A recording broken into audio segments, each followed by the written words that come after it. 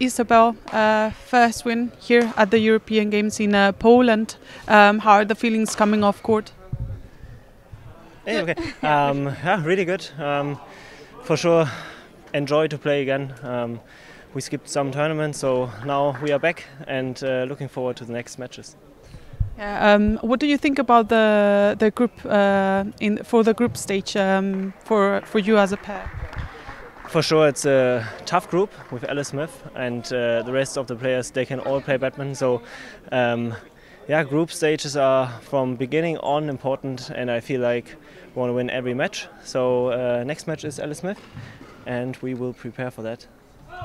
And then you've come here representing Germany, and you're not just playing together here as a pair, you're playing in men's doubles and you, Isabel, in women's doubles. So what is it like to come to this event?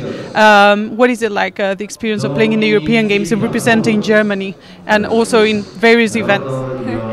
Yeah, it's always an honor, like to have such a big team, Germany, like with all the other athletes. That's the special thing about these games. So it's really fun, and we enjoy it a lot. We've been in the village for the first days. Now we're in a hotel here, but yeah, it's a nice feeling. And yeah, we both played 2 events, so it's gonna be a tough week, but I'm looking forward to it.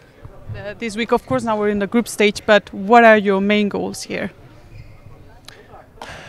For sure, we are the European champions and we want to win here the European Games gold medal.